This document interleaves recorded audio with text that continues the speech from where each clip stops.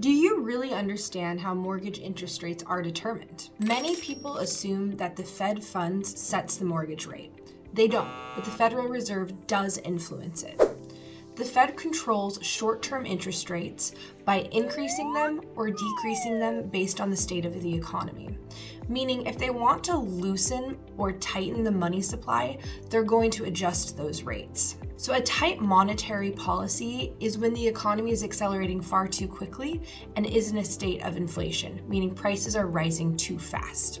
While mortgage rates aren't directly tied to the short-term rates that the Fed sets, when that short-term rate does change, the prime rate usually follows in suit afterwards to keep up with the cost to borrow money. Traditional mortgages do not function off of the prime rate, but are instead impacted by mortgage bonds, known as mortgage-backed securities.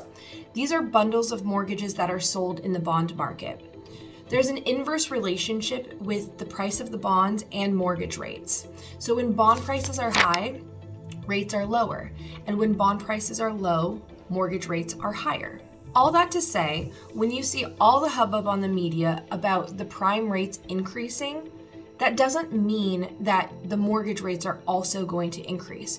You may see an increase in the prime rate and no change in the traditional mortgage rates.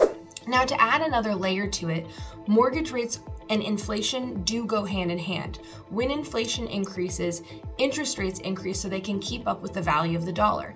If inflation decreases, the mortgage rates drop. And we saw a quite long period of those lower mortgage rates during a time of very low inflation. So during periods of that low inflation, the mortgage rates tend to stay relatively the same or slightly fluctuate.